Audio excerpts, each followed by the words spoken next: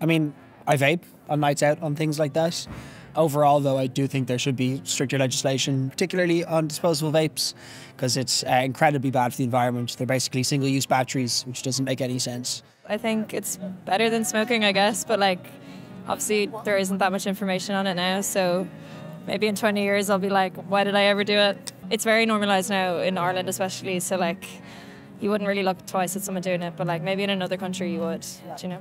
For me, vaping is very popular right now.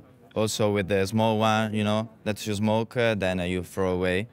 But it's also with the batteries, maybe a problem with this one. Well, I vaped before.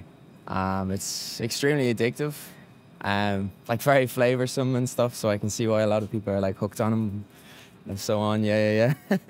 I don't think it's very good for you, probably. I don't know. I don't vape myself, but like anybody that I know that does has a chronic nicotine addiction, and I feel like that's probably not the best to be having at such a young age.